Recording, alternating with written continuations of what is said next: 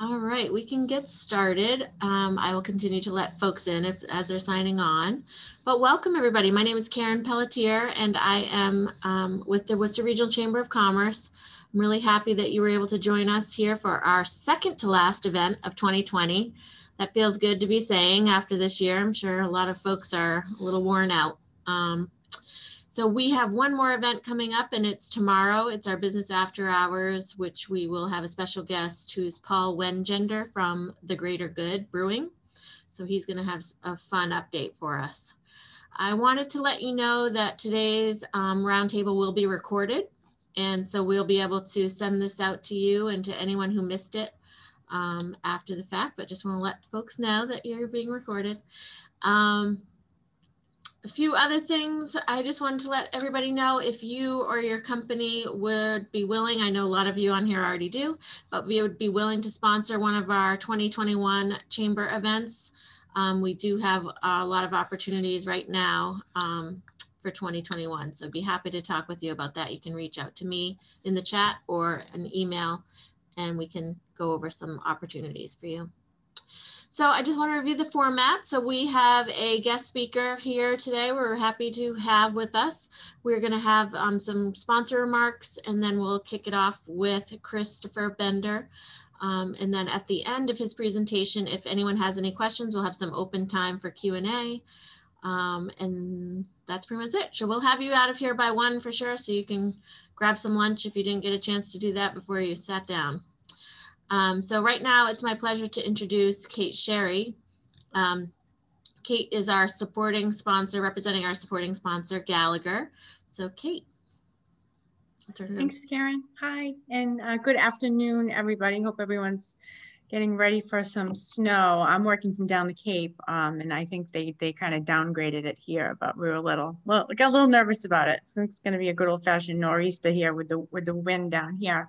But again, Kate Sherry, I'm Area Vice President of Gallagher Benefit Services. We are a proud member of the Chamber of Commerce, and I like to support the Chamber in any way that we can, is my role as past chair of the board of directors, and we try to get involved with as many of the events as possible. And I know as so many businesses have shifted to meet their needs of their clients, largely due to COVID, the chamber has done that as well too, with still offering these the financial roundtables and a lot of other events online, which I really enjoy. I think it's sometimes it's even easier to be able to jump onto something like this than to, to go over to the chamber. Not that there aren't lovely accommodations over there too in their new space. But I'm looking forward to this today. I think cybersecurity, especially with COVID, we're going to hear about how important it really is. And I know that this presentation is geared largely for financial firms. My client base is mainly for health insurance. So a lot of my clients deal a lot with protected health information, and I do a lot with the carriers, Harvard Pilgrim, Blue Cross and Blue Shield. So cybersecurity, I mean, obviously reaches across many different industries. It's really important. I know a lot of my clients look for lines of coverage to help protect from that. So again, we're happy to be a supporting sponsor here for this financial roundtable, and looking forward to what Chris information he has to give us today. So thank you. Awesome. Thank you so much for your support this year, Kate. And now I'm going to turn it over to Lou Savara from Bowditch and Dewey Attorneys. Bowditch is our presenting sponsor for the Financial Services Roundtable for 2020, and a great partner for the Worcester Chamber, certainly. And Lou is going to introduce our keynote speaker after his remarks. So I'm going to stop sharing my screen, and thank you all for joining. Lou. Thanks, Karen. Good afternoon, everyone. My name is Lou Savara. As Karen said, I'm a partner at Bowditch. This is my 35th year at the firm, and I can honestly say I've never missed my office more than I do right now. But we all get used to it, and I'm working from home today. We were talking earlier, I don't know about you guys, but I feel like my days now go from 6 in the morning until 8 at night with no break. It's certainly something that hasn't made life any easier, but we're going to get back and it'll all happen. First, let me say on behalf of my partners at Bowditch, happy holidays to everybody. we're getting close, and I'm sure everybody's busy doing a lot of different things, getting ready for them in their own way. And it's certainly going to be a different year. But it's going to happen, and hopefully everybody enjoys it and stays healthy and has a wonderful holiday. Bowditch, as Karen mentioned, is a sponsor of the Financial Services Roundtable. We sponsor others. We think these are great opportunities to get people together with a specific industry focus. And certainly those of you in the financial services industry, whether it be accountants, bankers, financial advisors, all have certain common legal issues that you face. And we try to bring you speakers that will address specifically the issues that you face. We, as I hope you know, have a very big presence in the financial services industry. We represent probably most of the banks and many of the insurance companies and agencies, accounting firms. And so it's a big part of our practice, a big part of my practice. What we thought about today is, and there's a lot of presentations and discussions on cybersecurity and data security, but we thought it would be appropriate and helpful to you to have one that was really focused on your industry and could speak to some of the unique challenges that you face. Our speaker today, Chris Bender from Norcross Group up in Portland, is somebody that I've gotten to know over the past year. We're pretty good at addressing the legal issues. We are not technical people. So we decided as a firm, and in my practice, the best way to meet our clients' needs is to find the really best of breed on the technical side. And we've worked with a lot of good firms. There's a lot of good firms out there. We think Chris and Norcross is among the best, if not the best. And we've worked on projects together with other clients. And I really, having worked with Chris, thought it would be incredibly valuable to expose him to you folks. And that's our goal here today. I'm going to turn it over to Chris right now because he's the one with the substantive expertise. I want to personally thank him for taking time out of his day to be with us today. And thank all of you for taking time to be here today. It's important to support these chamber events. We want to keep them going. And I know on behalf of my partners in the chamber, we appreciate your support. So thank you, and I'll turn it over to Chris. Thanks, Lou, and appreciate the kind words, and good afternoon, everyone. And thank you, Lou, and to your partners at Bowditch for the sponsorship, and Kate, your sponsorship, and Karen for putting this together.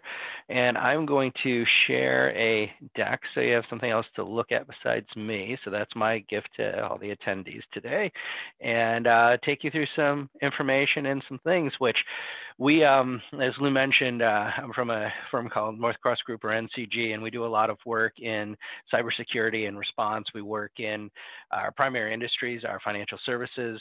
We also work in healthcare. We also work in transportation, and we work in the federal space. And this has been an extremely busy year for us. And one of the reasons is because of all the things that have changed with the way that we're working because of COVID, and the way people have altered their operating models and how their operating models of their clients and their customers and the third parties they work with have also changed. And that's resulted in a lot of significant activity by bad actors, whether they are criminal elements, nation states, and everything in between. There's a lot going on there. And so we're going to talk about some of those things, share some stories. Since we have a relatively small group here, if anyone wants to ask anything or has a thought as we go through it, please feel free to unmute yourself and shout it out, or we can cover those questions at the end. Either way will work just fine. So let's jump right into it. So with COVID, with us not interacting and working in our offices, as Lou mentioned earlier, or traveling or going to conferences and things like that, we've had a couple of interesting things happen. And the whole notion of the virtual and remote workforce and the constructs that we're dealing with are much different than we would have ever planned on at the beginning of this year from what we're looking at today. And even with vaccines moving and starting to roll out, we're probably looking at a new type of workforce or work location or office going forward for the foreseeable future. You have a lot more people thinking that they're going to work virtually on a continuing basis. Certainly, there's still a lot of companies who are electing to keep people out of the office for at least another quarter or so. So you've got a number of things that have changed. Now, there's some opportunities there when it comes to the technology side of things that you can look at with connecting and using people in different geographic locations a little bit more seamlessly, what you can do as far as your business continuity plan and disaster recovery capabilities. We were talking a little bit earlier about snow coming through, how people work through snowstorms is a little bit different this year than it was this time last year. So there's some interesting things, and there's some benefits and things that you can do a lot with saving money, looking at pulling back on physical office space. But there's also some things to think about from a risk standpoint, and that's what we're going to be focusing on today in this discussion.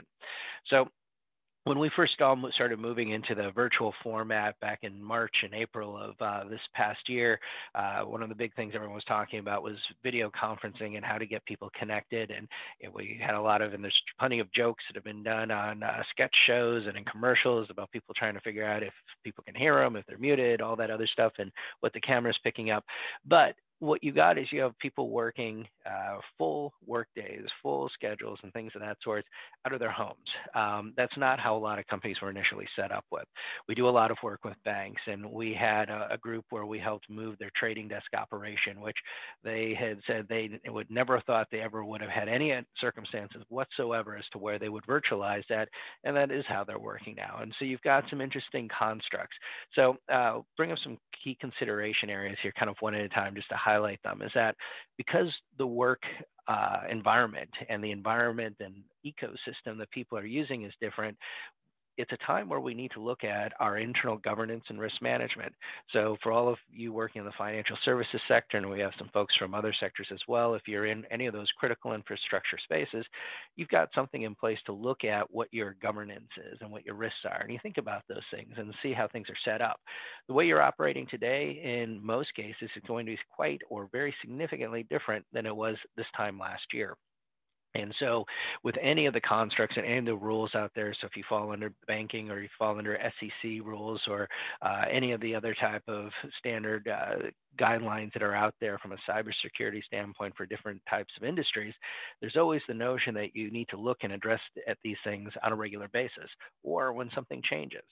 What we've done here with COVID and the way we're working and the way our partners are working and the way our clients are working, everything's changed. And so this is definitely a time to look at those frameworks and make sure you're in good shape.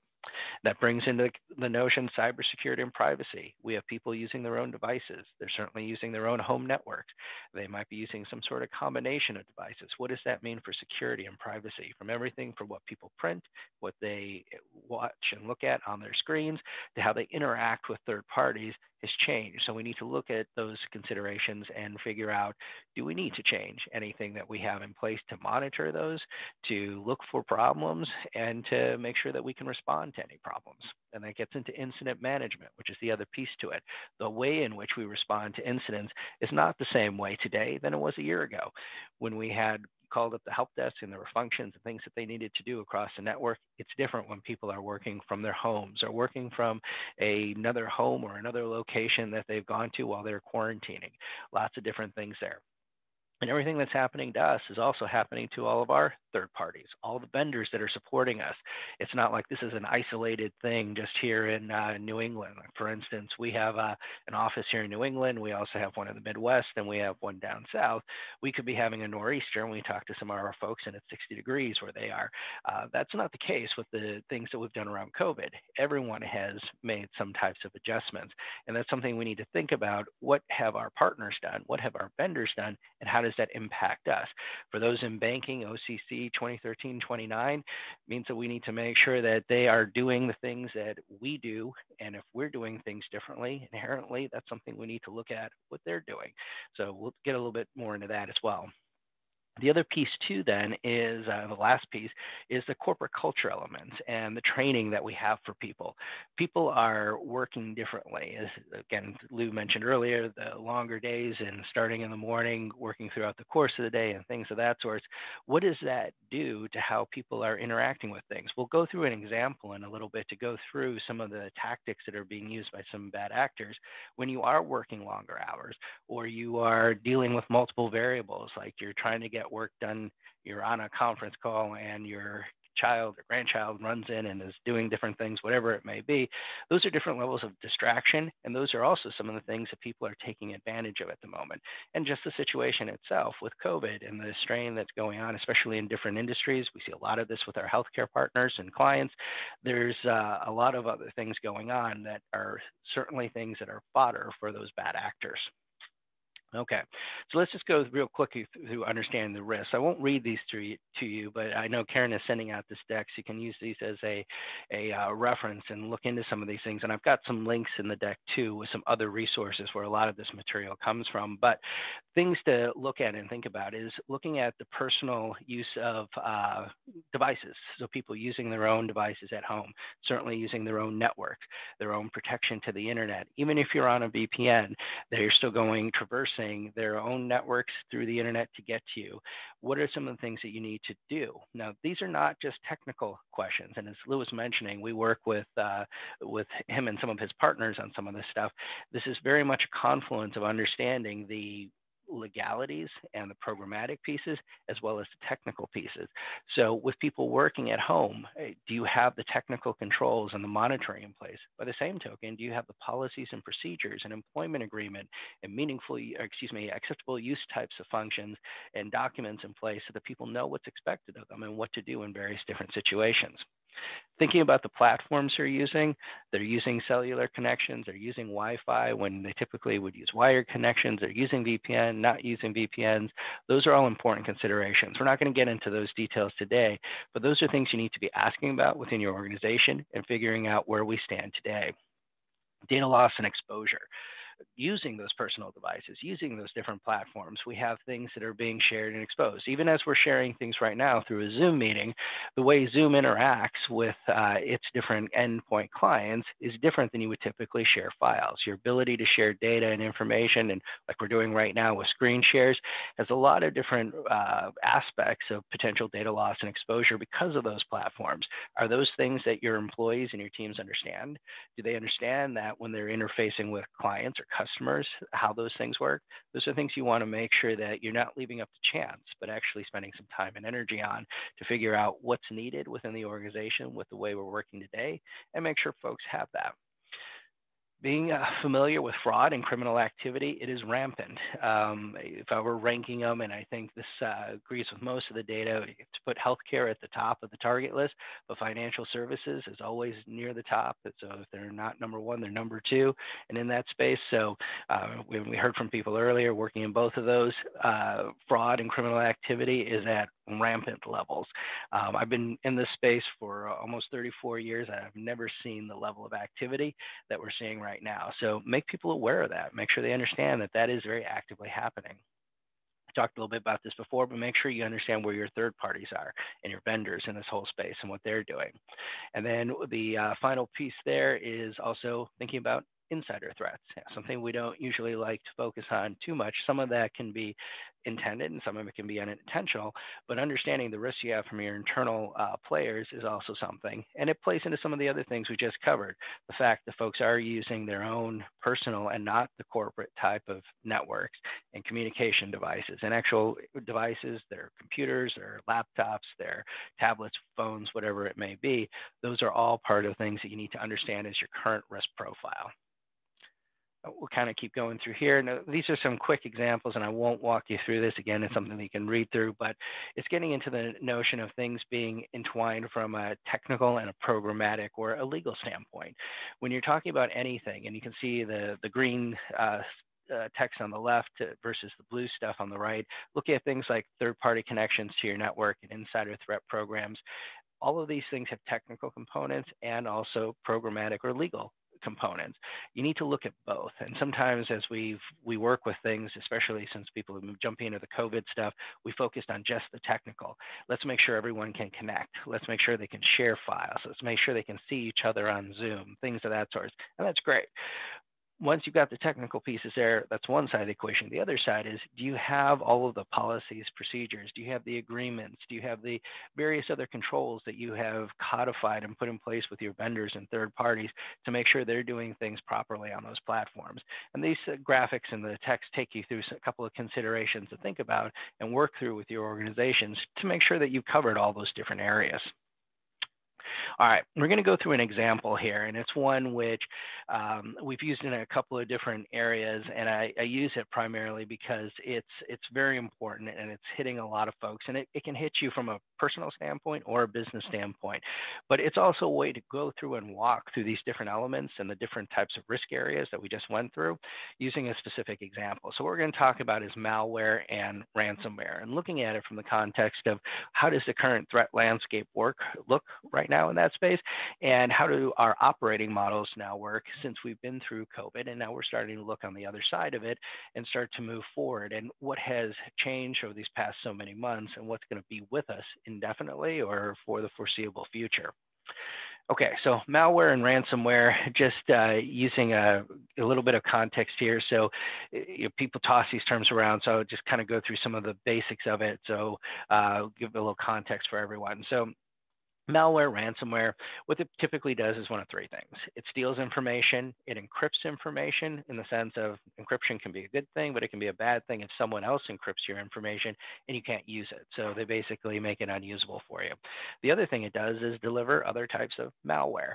As you've probably heard with the news, with the SolarWinds stuff that we've been talking about in the news for the past couple of days, you had stuff that had been deployed months and months and months ago, and it was sitting dormant, some of it was being used, other components might still be out there, and things that we're looking for. Usually when you have these types of malicious software that get in, one of the things they try to do is figure out either how to replicate or to have different points that can be undetected. So if they have 5 things out there, if we find 3, there's still 2 more out there that can bite you. That's a very typical strategy that these things use. How do you get those? For the most part, it's some very basic things. It's email phishing. So people getting an email that asks them to go to a particular website or to click on a link or to download something. That's a very, very typical path in. You have software vulnerabilities, and we work with a lot of banks. They have a lot of older platforms. They have some pieces of software from acquisitions, or they have a piece of software that they can't turn off because they don't know if they can turn it back on again, but it's sitting on a very old computer. Those operating systems and different pieces of software have vulnerabilities in them, which are very known out there, and there are lots of exploits, and that's what's being targeted. The other thing is poor access controls. One of the good things in the financial services, it's an area that we tend to be pretty decent on in that space because of the practice we've had in plugging those up over the years, but still poor access controls in a number of areas can be exploited. Just have a list of malware and ransomware, some of the trending stuff. None of that is anything you need to memorize or pay attention to, just trying to give you an idea that there's a lot out there, and you've got all sorts of different variants to be paying attention to.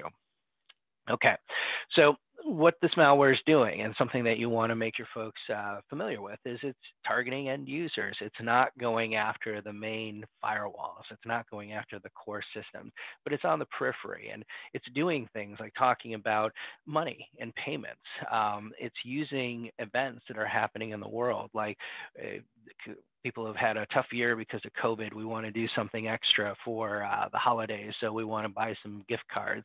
Can you go to this link on Amazon or Best Buy and order gift cards for the office or things of that sort?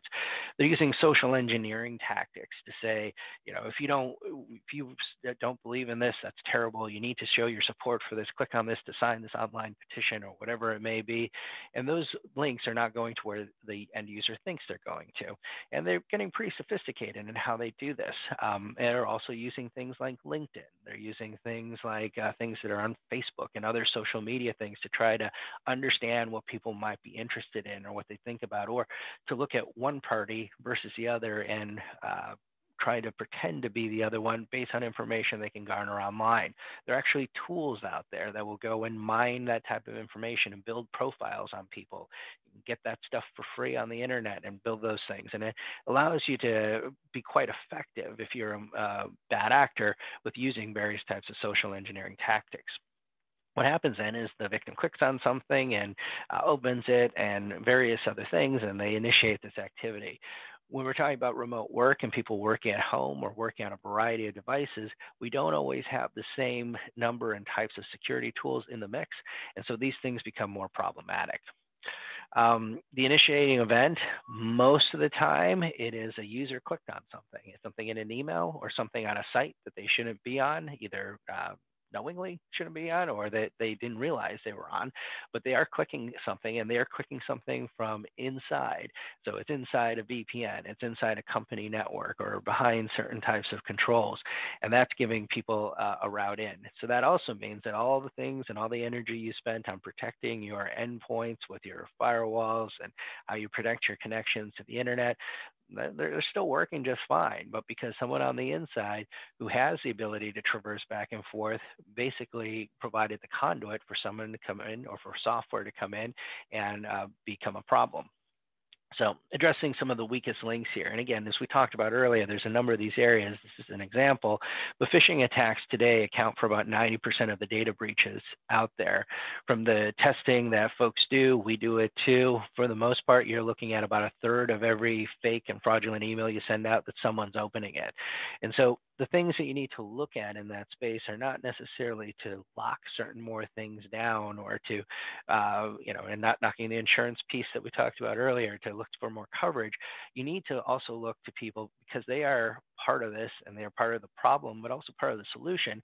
Things like mindfulness and accountability on the individual. And to that point, when people are working from home in their own little cocoon that they have in their homes, that kind of mindfulness and accountability is incredibly important for them being part of the solution to help protect themselves and protect the company's data and systems. And one of the things we stress a lot in this space is to make sure that we're not giving them the way out with a reliance on the IT department or the help desk, who in many cases during this whole thing are still working out of their basements and their home offices. We want people to have some accountability and know how to take care of some of these things on their own. We're not trying to make people incident responders. What we are trying to do is make sure that they understand what their responsibilities are and what the things they can do to protect themselves are as well. Okay, so mindfulness, in case the term may not mean too much to anyone on the call, but what we want to talk about there is memorization versus mindfulness. And I'm sure that all of you take some level of annual required IT or cybersecurity training that you need to take. Probably not all the most fun thing that you look forward to every year. And a lot of it is they give you a bunch of things, they give you a little test afterwards. You got to make sure that you remember what they had, and you're basically memorizing stuff and those types of things. There's nothing wrong or bad with it, but one of the problems is it sometimes desensitizes people. They're not really paying attention to anything. They're memorizing whatever they need to do to answer the 10 or 12 or 15 or 20 questions at the end, get the score they need, so they get their little check mark and off they go. What we find most useful when we're working with organizations to help them in that space is to give them things where people can understand stuff and give them some tools that they can use when they encounter something. So again, back to some of those risks and threat areas we talked about earlier, those are the things, the variables, the things changed and things that are different that allows them to use what they do have inherently with their wisdom and their knowledge and their solutioning and problem solving to help be part of the solution and not just something that you need to protect from. And so we'll take a look at what we mean by that. So for instance, a lot of companies, a lot of banks, and we do this for some of them too, because it's something that they feel is very important. They run phishing email campaigns. So they're sending fraudulent emails to say, you need to sign up for something to know if you're ever coming into the office or not for during the COVID restrictions in the state. There's something to register for the 401k, various things like that. And you're trying to trick people to click on different links and that kind of stuff. And that's fine. It's just that they're pretty expected nowadays. People are pretty good at seeing some of the usual things with misspellings or different logo colors and things of that sort. But when you want to really get people to think about how those things are being used and things like that, some of the tactics are treating it a little bit differently and saying, let's walk through the scenario and play around with it. Let's look at some of the tactics that are used based very specifically on your job categories and not general corporate type of things, because that's how they're coming in. If you're talking about a bank situation, for instance, or an investment organization or a broker dealer or what have you, they're not sending you general things just about 401ks. What they're doing is they're sending things specific to different roles and job tasks that people have. They're using the names of parties internally. So make sure that when you give them examples to think about, do that. Use your knowledge to show them how sophisticated some of these can be. One of the best pieces of advice we give people in this space is think before you click on anything and start to ask, what am I being asked to do? What's the timing considerations that are being put on it? What is the purpose and why would I be asked to do this, and how appropriate is it for me? And then if you've taken that second or that heartbeat to think about that stuff, that's enough to give you an indication that before you click on anything, you probably want to cross-check and see, is this something that's correct and right? When I do that, just don't respond to that particular email. Say, are you really sure you want me to do this? But look for other ways to cross-check and make sure that something's correct and proper. So verify it through another channel. Those types of things don't need any memorization. These are things that are somewhat common sense. But in the midst of a workday, in the midst of overloaded work schedule and workload, those are things that sometimes people don't take a moment to think about. And in this environment and where we're working, though, these are very powerful tools to help people be effective in rooting out some of this stuff and not falling prey to various tactics. So organizations, your plans, your policies and procedures, whether you are a hospital, whether you're a doctor group, or you're a private practice accountant, you need to kind of look at what you have in place with your plans and the policies and procedures you have. Policies and procedures, for those of us in the regulated space, we know those terms, but really putting it more in plain language is really about what does an organization do for certain things? How do we work? How do we make sure we protect ourselves against things like malware and ransomware and what have you? And the procedures are just how we do those things.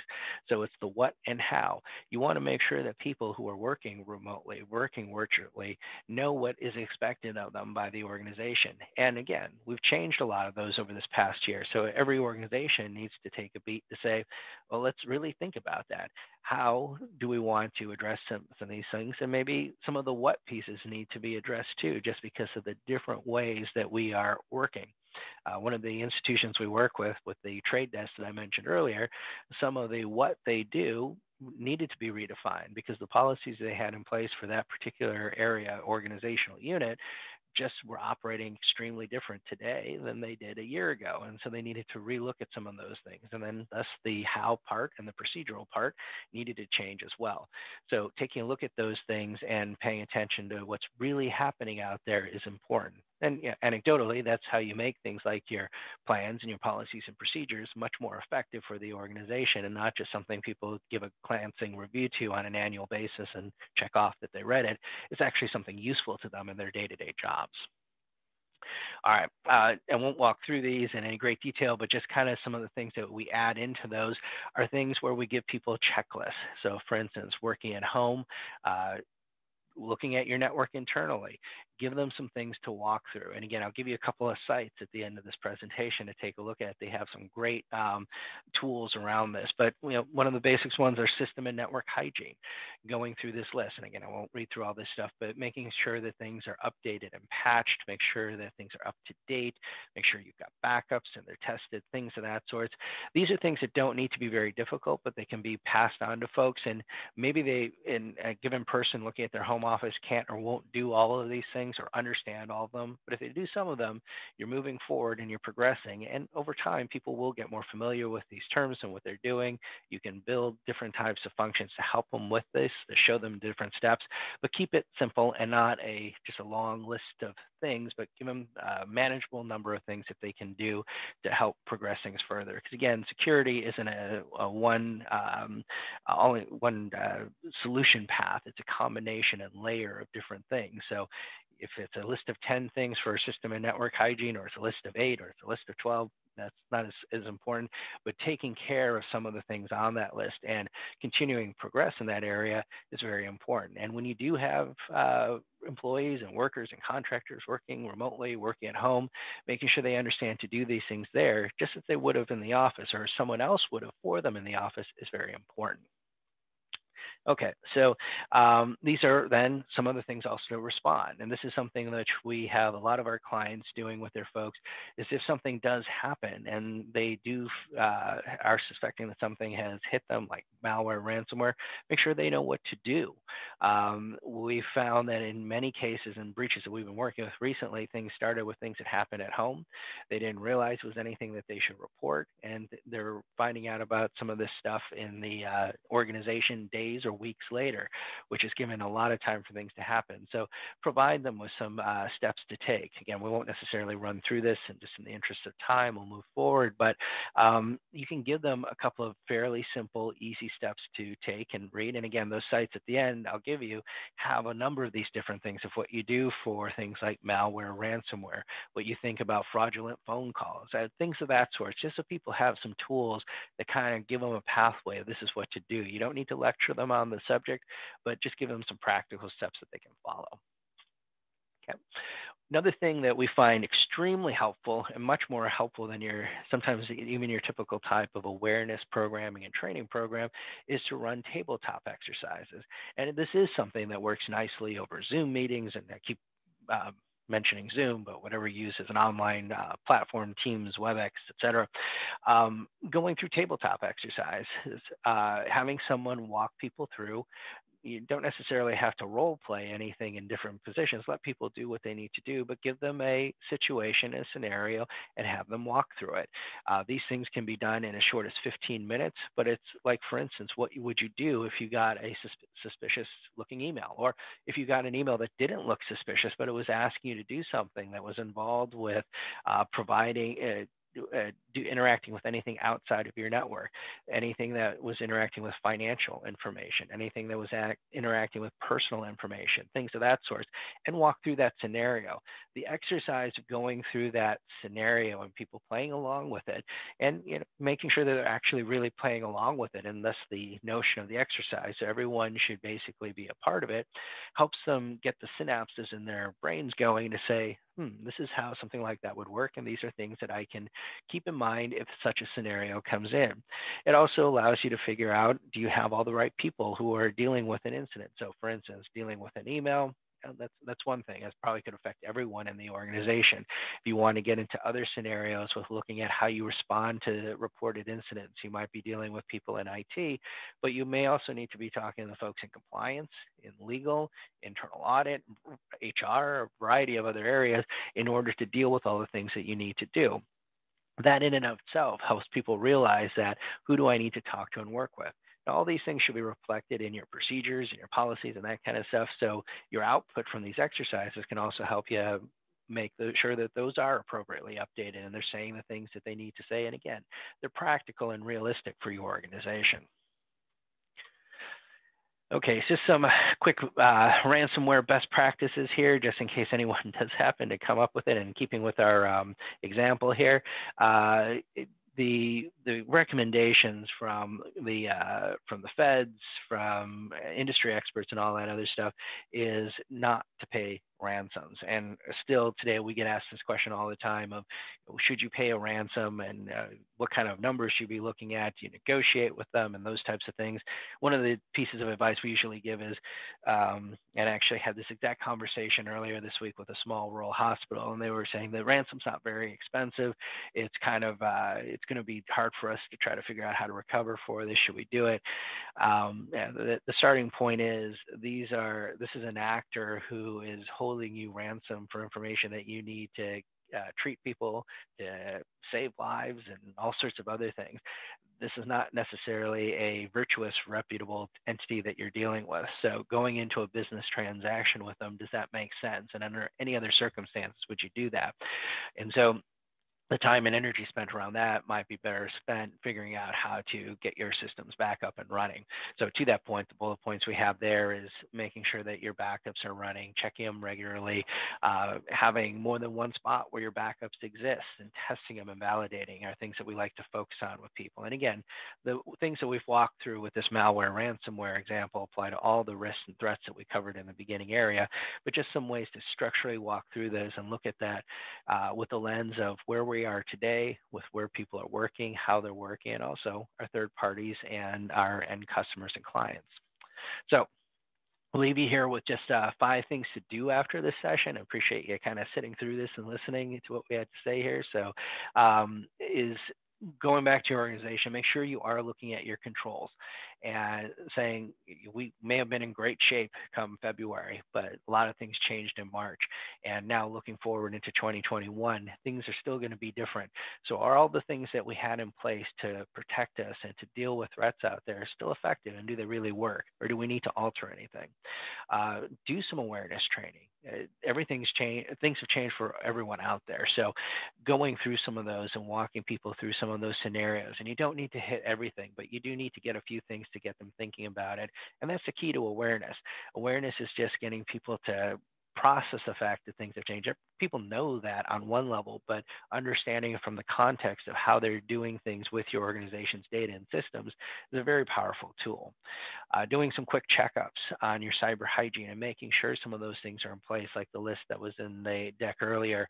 Going through and talking to some of the folks in your IT department, but also talking to some of the folks in legal and compliance and accounting, and going through some of those pieces to make sure they're thinking about how their different systems and processes are protecting or working a little differently when people are working remotely and virtually. The other thing is, in this new environment, making sure the definitions of roles and responsibilities and what you have in your procedures and your policies and other guidelines still make sense. Do they still work right and still work properly with the type of work environment that we have today? And the last piece is doing things like tabletop exercises. You don't need to have very sophisticated and complex setups for it. It could be a simple meeting and session, but it's a great way to get people to think about things and to look at how they're doing that. And it doesn't need to be a pure cyber event. It can be an operational, procedural type of thing that you weave some of the cyber pieces in there. It's a very effective tool. And I mentioned a couple of sites, and the links are down here, and I think Karen's sending the deck out as well. But CISA, uscert.cisa.gov has a number of different lists of tools, cyber hygiene things. They have tabletop exercise examples that you can download there. Everything's for free there. Some of it is a little techno speak, but it, for the most part, is in pretty normal business language. Some great resources on there. The other thing is the MITRE attack site, which is attack.mitre.org. MITRE is a nonprofit organization that's funded in part by the government and works a lot with the federal agencies. And they have one of the best lists of the things that are out there and things that are trending. And if you need examples for walking through a tabletop exercise or something like that, you certainly can use some of the examples we used in this deck, but they always have new information in there. And they also have all the technical things of what you need to do to fix some of the exposure that you have there or to protect against things. And it's a site that you go check it out in the morning. It's going to be different in the afternoon. So there's a lot of good information. MITRE's site is a little more technical and it can be a little overwhelming for folks. So just keep that in mind. But the CISA site is great for anyone who wants a little bit more information and some tools to move forward with. So that takes us to the conclusion of things here, and I appreciate the opportunity to share some of this stuff with you all, and hope you're able to use some of this in your organizations to help better protect yourselves and move forward. And I'll echo Lou's thing, and very happy holidays to folks, and certainly happy to take any questions if anyone has any. Great. Thank you so much, Chris. As he said, we want to make sure that you have an opportunity to ask any questions while he's here with us today. So you can feel free to unmute yourself. I know I will use your term. I'm very glad that you were able to present this in a non-tech talk way for those of us who get overwhelmed by that kind of language. I felt your presentation was very, digestible. So any questions? Satya, do you have one? No, I just would echo with you what you said. I think it's a very important topic, and particularly me being in the industry of financial planning and investments, it becomes more essential for me to see that we do all kinds of protection. And most of the time, I think the organization or the firms that you work with, they have their own security group that they alert us what to do and come and check up in our office that we're all doing things the way it should be done. So I know that I have someone who is overlooking everything, but not every place is like that. So your talk was very informative and useful. I've heard some other cyber seminars like this, and many places they like people to have some insurance coverage for this purpose in case there is some kind of flaws left and clients are bringing some litigation issues. Do you have any idea about how expensive are those insurances? Is it like worth going for it? I do have, but I'm just asking for people to know how expensive it could be if one has to protect themselves with taking some insurance. Yeah, and there's certainly a number of ranges, but for basic cyber riders to cover some basic things, you can get them actually fairly inexpensively. And those are something to talk to your insurance brokers about, or just do some research on your own, and certainly a good thing to have. If you process data and you are doing any specific data processing or handling in different areas, that's where your insurance costs will go up very significantly and very quickly. If you're a larger entity, there's also points where you're probably not going to be able to get insured for your infrastructure. Like, for instance, if you're a large financial transaction processor, and self-insurance is something you're going to have to look at, which is a completely different ballpark too. What we find is that most entities, especially smaller ones, and I'll define what I'm calling smaller, is you're looking at companies under 50 million in revenue. Like yourself, you're not processing information, but you do probably have custody of information, of personal information, financial information of your clients. So you do need some protections there. If you get into a breach scenario and you have disclosures, you have to remediate, mitigate anything on your own things. You have to reach out to clients, provide them things like identity protection, theft notification, those types of things. Most of the insurance coverage that people find gets eaten up very quickly with the things that they need to do from a recovery standpoint, legal fees, technical fees, whatever. So the levels of most of the base programs are good for minor things, but if you have something where you've got a fairly large client base, if you are holding things that fall under things like your typical type of banking protections, your SEC type of provisions, your HIPAA provisions on the healthcare side, you may need to be looking at doing some exercise of what your actual costs are, because most of the typical policies that an insurance company will provide you and quote you will certainly cover some of those costs, but they may not cover all of it. And that's where you need to look at the mechanics of it. And we've had a number of institutions which have struggled with staying solvent after a breach just because of the outlay that they've had to do. So certainly something to think about, and using more of a business forecast model with it than you might with some typical insurance things, because the types of direct costs, fines, penalties, and other indirect costs that you have in that situation can mount up very, very quickly, no matter how small you are. Thank you so much. Really appreciate your input and the information. Thank you. Thank you. Hey, Karen, it's Lou. I just thought, first of all, Chris, I just want to say thank you. Every time we talk, I feel like I want to move to Western Pennsylvania and throw my phone and my computer in the ocean. But that's not going to happen. So I appreciate you reminding me and all of us about how pervasive and how important all of this is. I guess I would say to the group, based upon what we're seeing from clients, and this is a weekly call that I get from somebody who's dealing with this in some way. It constantly amazes me how entrepreneurial bad guys can be. As things change, they are incredibly creative about ways in which they can do harm. And it's not always incredibly, technical, sophisticated ways, as Chris talked about. Most of these problems arise with human error. People just responding to emails or to inquiries that had they engaged in some of the things that Chris talked about never would have happened. Simple things like we've had clients recently that are getting contacted by quote unquote customers with whom they've done business for a long time in emails and correspondence that looked absolutely legitimate. informing them that they have a new bank relationship and new wiring instructions, and you know, some money should be exchanged in a different way. And it may seem unlikely, but some people respond to that stuff, and there's no technical fix for that. It's human error, and informing people to be aware of it. And I think one of the things that Chris said, among the many valuable things he said, is, you know, you can't rely just on technology in your IT department to be the protectors of your data. Every single person in your team has to be aware of it, has to be thinking about it. And we're really trying to impress that on our relationships and our clients, and certainly within our firm. We're a target like everybody else.